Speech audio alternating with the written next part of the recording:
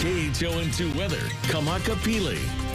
Aloha la pule, happy Sunday and welcome to the new week. For friends and family tomorrow on Maui, it's going to be a beautiful day, especially down in Kahului Valley where the wind speeds across the islands, we're seeing 15 up to 25 miles per hour in terms of sustained winds. Some of those gusts down the valley are surpassing that 30 mile per hour mark, but as you can see, the rain chances remain low, and that's really the trend for most of the state, similar to today, but we did have some showers come down for the eastern portion of the islands. In terms of the threats tomorrow, it's really, again, really focused on our ocean conditions, but thanks to the breezy winds that we're experiencing, wind advisory remains and actually was extended for the summit of Haleakala on Maui until tomorrow morning. The winds didn't really materialize as much as expected for Hawaii Island, so the summits of Mauna Kea and Mauna Loa, that advisory has been dropped. In terms of the ocean, small craft advisory now extended into Tuesday morning for the eastern waters of the state. And speaking of our waters, we are seeing some comfortable wave heights continuing towards the east, 2 to 4, 1 to 3 down in the south, and we didn't really see the wave heights we were expecting today. 2 to 4 is expected tomorrow compared to the 1 to 3 today.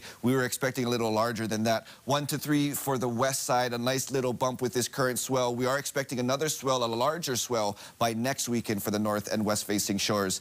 Now, right now around the islands, we have a couple high pressure systems which are fueling these trade winds. We have one north of the islands, and you can see that with that counterclockwise motion. You also see this cold front boundary. The moisture of this that's passing north of the islands will eventually get caught in those trade winds and make its return back towards the Windward and Mauka sections by the middle of the week. But as you see in this future radar, we're not seeing much showers until then. It's going to be just really isolated to scattered showers, mainly focusing on the windward sides until we get to around Wednesday and Thursday. And we're seeing a little more of a bump for Wednesday especially and Thursday compared to what we've seen yesterday. So that's going to be nice because, again, we still have drought conditions, mainly for the leeward sides. But with these breezy trade winds, some of those showers are expected to topple over towards the leeward and hopefully bring some relief for those drought conditions. For tomorrow, county by county, another mostly cloudy, mostly sunny day for most of the state. Cloudy conditions for Hawaii Island, whereas you see rain chances remain low. 89 degrees looks to be the high coming in from Kahului, Maui. In terms of the heat index and what it's going to feel like for Maui, it's going to be feeling like a little 91 degrees, so a little increase